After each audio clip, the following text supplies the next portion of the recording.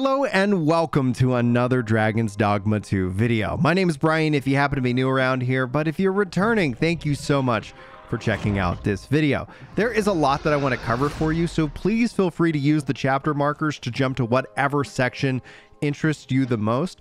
But also, if this video still has you asking questions after you watch it, sound off in the comments and I'll do my best to get you answers below or in follow-up videos if needed. Let's start with the most basic question. The most important question that I actually get all the time is, should you play Dragon's Dogma 1 before stepping into Dragon's Dogma 2 this March? And while I won't stop you, it should be noted that while the setting mirrors that of Dragon's Dogma 1, Dragon's Dogma 2 is set in a parallel world with new locations and characters and so much more. This means that you don't have to play the original to understand what is going on with the plot of Dragon's Dogma 2, especially if you're a newcomer to the series. All right, for the newcomers out there, what kind of game is this? What can you expect out of Dragon's Dogma 2? Well, I think it's important to start with this as a fantasy action RPG. You do have the ability to create your character. In fact, you can go download the character creator right now and start playing around with the 3 different races, the humans, the elves, the beastren, and really try to customize your player character to any degree possible. The character creator is absolutely really impressive, and I highly encourage you check it out today, especially for the sweet music that accompanies it. But you can also pick up several different what they call vocations. Vocations is your class, or if you're from Final Fantasy, it's your job. This is what defines your play style. And the nice thing is that there are advanced vocations, even hybrid advanced vocations that you can unlock as you play. Now, I'll talk more about the vocations here later in this video, and I have a dedicated video for the vocations coming later this week that I hope that you check out as well. So if you guys enjoy this content, like and sub so that way you never miss a video upload from me. But the choice is up to you. Thank you so much if you do, and if you don't, thanks just for being here. You're awesome, and I only wish you the best. But let's continue on. Here's where I think things are interesting, right? Because you can create your character, you can pick your class. You also have what's called the pawn system. This is where you have not enemy NPCs. You have friendly NPCs who are going to be joined to your party. And so ultimately, you want to kind of come up with that typical balance. But to start off, when you're creating, you got a couple of classes you can pick from. You got the fighter, the thief, the mage, and the archer. These are the 4 base classes, and these are all usable by pawns. Some of the advanced vocations will not allow you to use those on pawns, but some of them do, and we'll cover that in more detail in future videos. So hopefully, and sorry for that kind of tease, just note that information is coming. But one of the things is really interesting is that outside of the pawn system and your travel companions, these can actually be shared out online. While this game is not a multiplayer RPG, it is a single player RPG.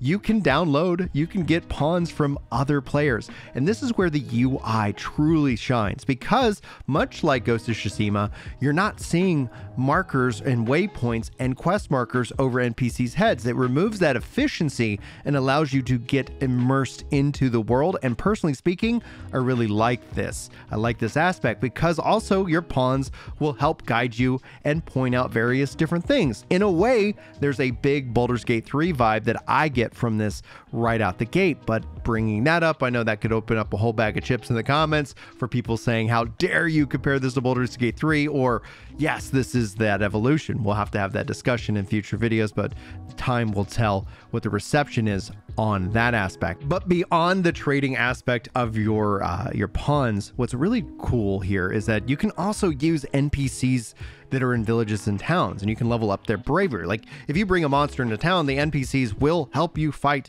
that monster, but the risk for the NPCs can die permanently. You will have a limited time to be able to revive them though, but if you sleep on that, if you do not handle that right away, it could end up leading to disaster in this case. So just note, there are lots of options, and I love that the NPCs respond to what is going on. Some of them might even run away. So just note that who knows what's going to happen, and if you keep doing this repeatedly and all your bravest fighters in the town die and you don't revive them, you could be setting yourself up for wanting to use that as a tactic and then not having that option because everybody in town's just gonna be like, this guy's crazy, we have to run away, which I think is a logical conclusion if you see a giant, griffin or an orc out there.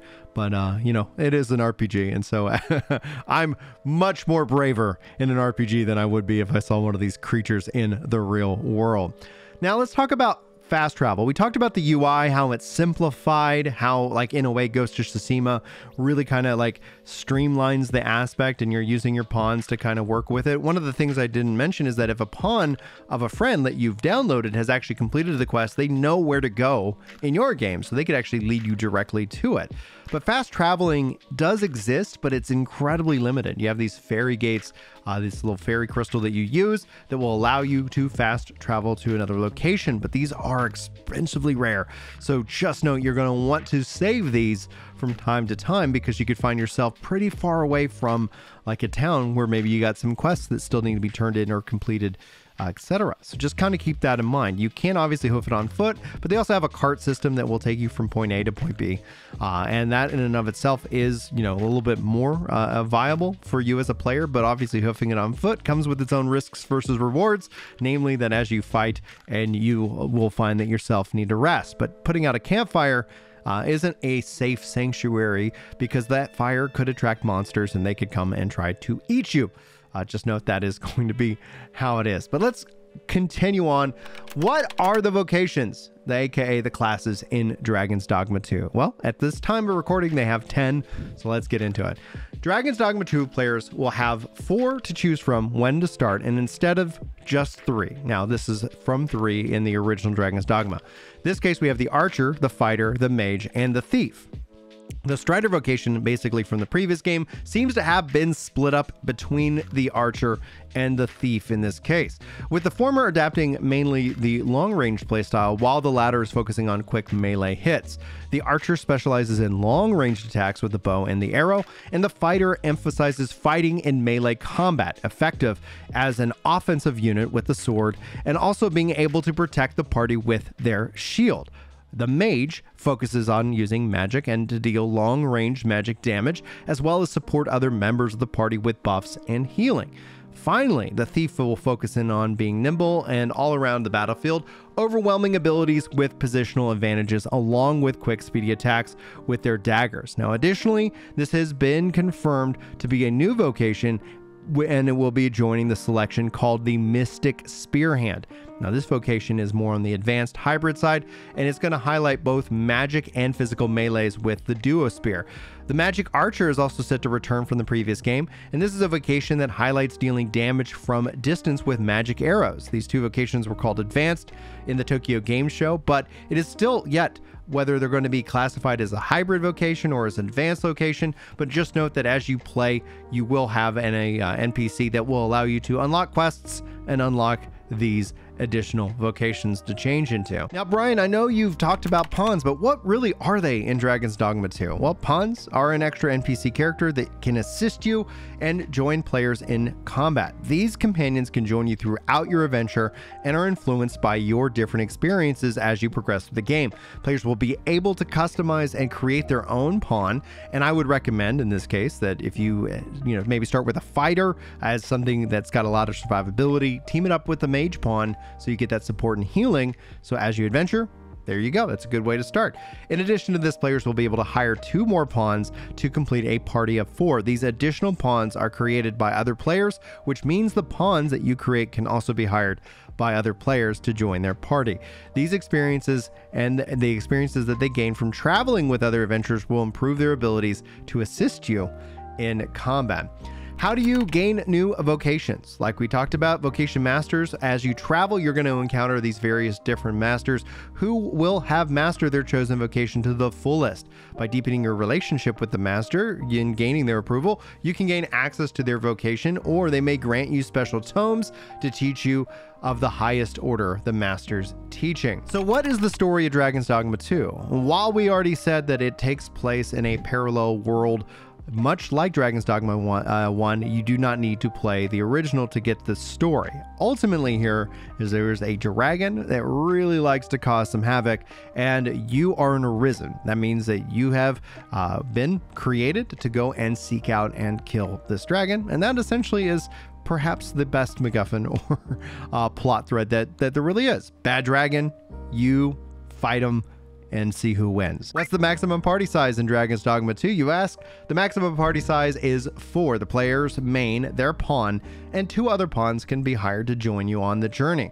Is there multiplayer? Well, unfortunately, no, there's no multiplayer in Dragon's Dogma 2. However, Dragon's Dogma 2 is created to feel like you are playing co-op with the game's pawn system. Is Dragon's Dogma 2 open world, you ask?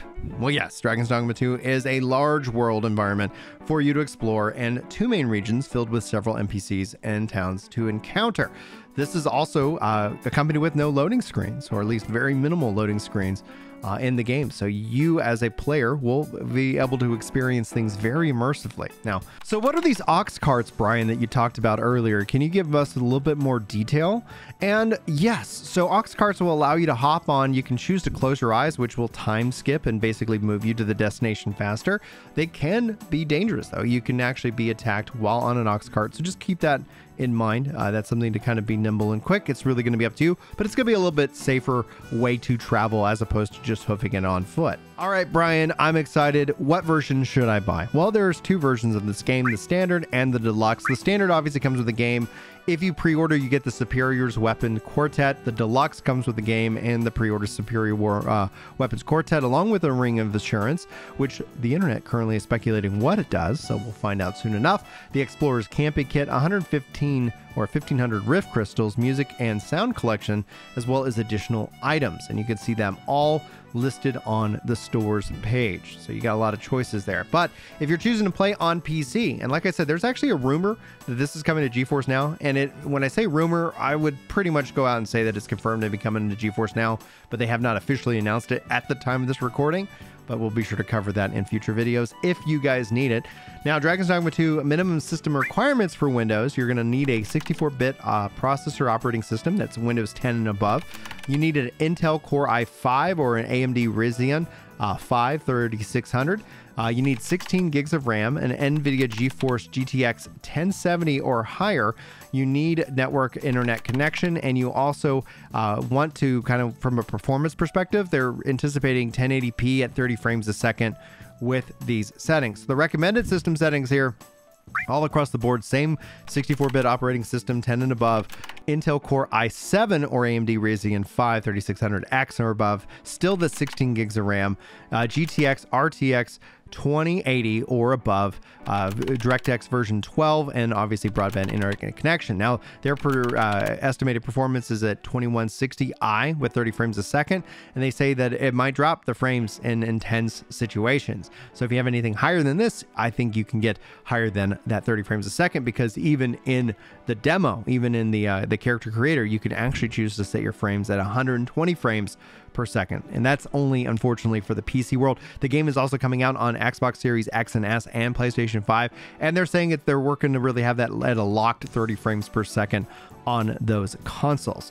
So one of the things that you have a lot of choice in choosing what you want to do in this case, and I hope that you guys got something out of this video. Again, if you still have questions after this video, sound off in the comments. I'll be sure to try and get to them down there or in a follow-up video. But guys, thank you so much for your time today. My name is Brian, and a huge shout out to the members who make all of this possible. I really hope that you guys enjoyed the video as well.